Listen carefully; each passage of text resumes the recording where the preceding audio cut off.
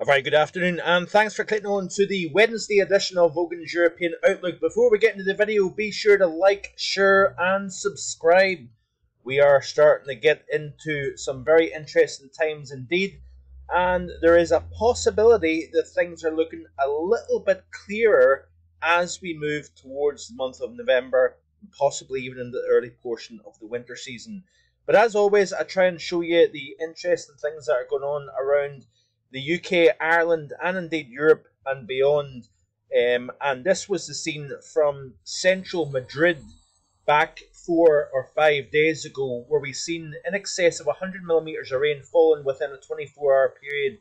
And in fact, Madrid's wettest day since 1920, I believe, here. So you can see here, this is a tweet by our friends at the BBC Weather Centre showing that Madrid Banco de España metro station on Thursday. This was the scene. It was Madrid's wettest day since at least 1920, with 107 millimetres of rain falling within a 24-hour period. 2 of the top 4 wettest days for the city have occurred in the last 2 months here. And of course, I believe anyway, that is a direct response to not only what the atmosphere is doing, but of course the very warm North Atlantic Ocean at this moment in time. Also potentially the strengthening of the El Nino as well.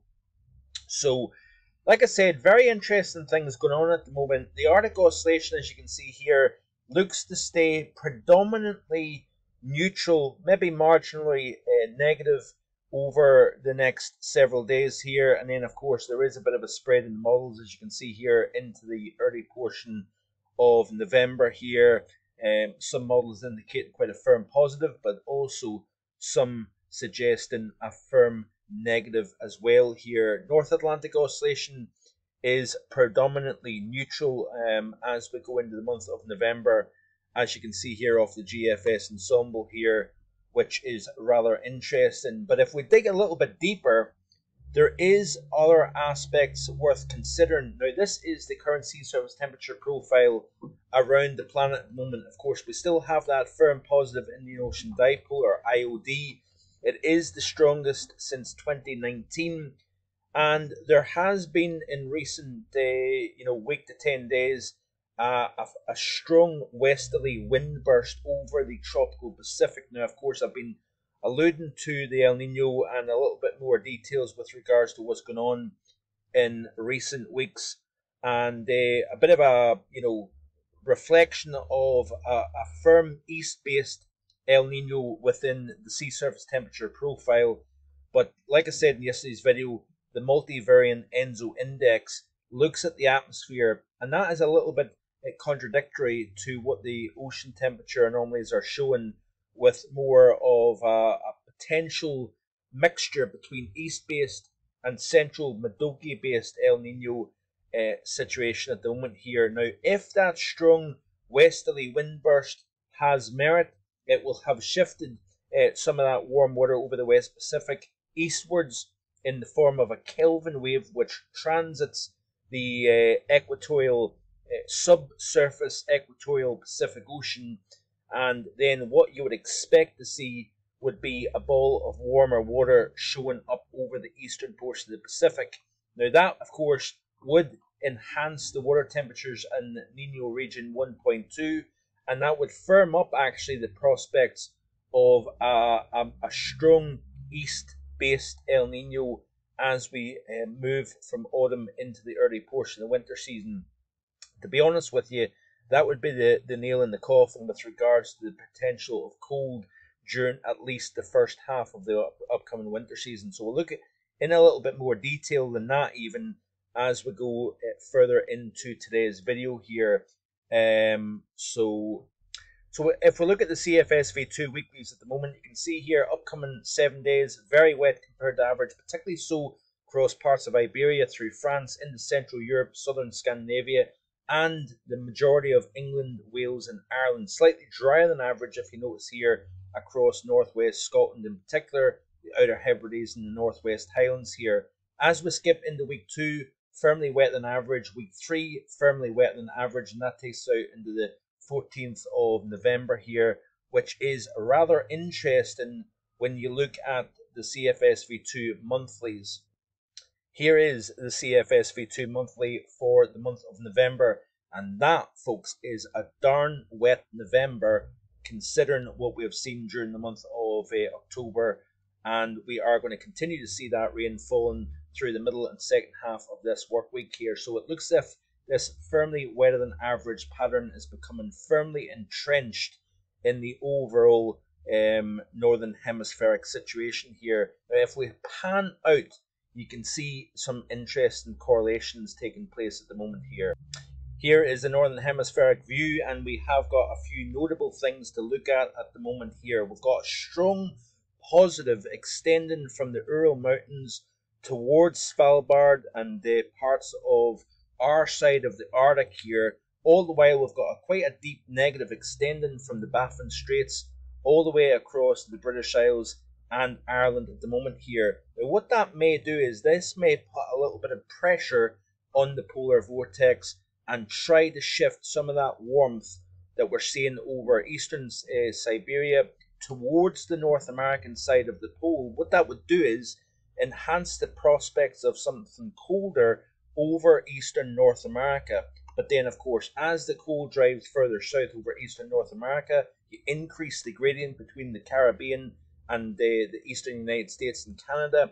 That then drives a stronger zonal transatlantic jet stream west to east across the Atlantic, and it reinforces the unsettled, stormy and very wet pattern that the CFSV2 is indicating here. I think that there is something to this with the CFSV2's solution for the month of November. So that's very interesting. Pay attention to that chart, folks, because I'm going to show you something rather interesting in the next clip.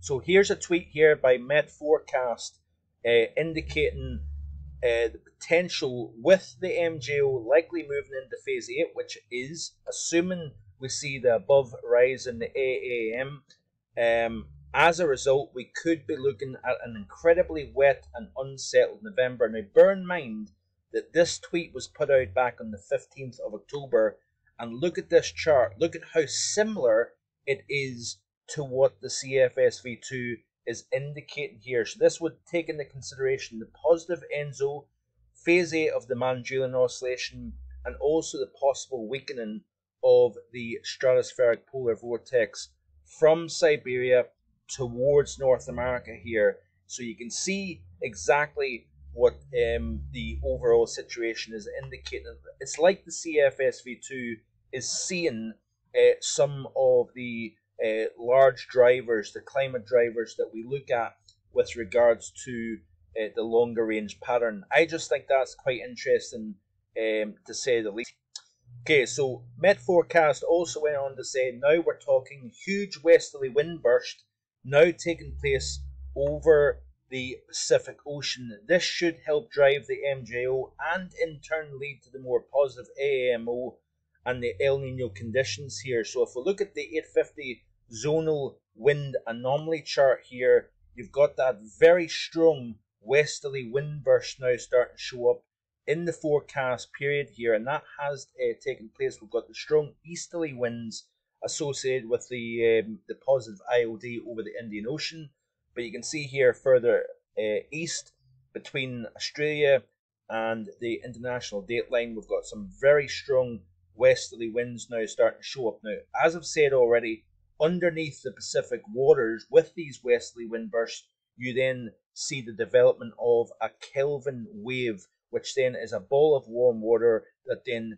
transits eastwards through and underneath the equatorial Pacific Ocean. And then about a month or so, 2 months later down the road, you then see that warm water, subsurface warm water, then become raised to the surface over the eastern portion of the Pacific Ocean. This in turn could then start to drive more upward motion over the eastern portion of the Pacific. Now, I'm not saying that we have to just kind of shut the door on any prospects of winter weather.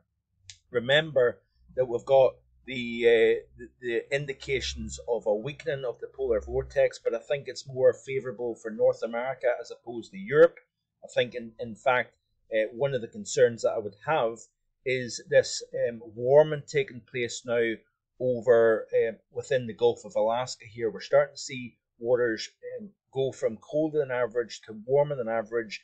This could be a negative implication in terms of seeing more positive heights across northwestern North America here. Having that positive in this general region here can tend to favour more cold outbreaks into the United States, something similar to 2013-14, where we had that very powerful west to east zonal jet stream over the Atlantic basin here, and a lot of that was to do with that very strong positive anomaly over Alaska, northwestern Canada, driving frequent spells of Arctic air into the North American pattern. And of course, with that type of weakness, warming Siberia towards North America, like I say, that tends to be more favourable for cold in North America, but also an enhancement of the Icelandic trough over our side of the hemisphere here. So the one positive aspect is we've got, of course, the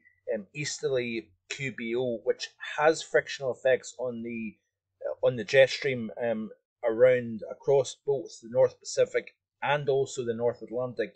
But the question is this: is the El Nino and the positive IOD going to override the potential of what the easterly PDO can have? That is going to be the golden question. I think we're going for a warm, wet, and potentially stormy November for the northwest of Europe here, based on all the things that I'm seeing at this moment in time. Interesting tweet here by our friends at World Climate Service. Remarkable collapse of the negative PDO.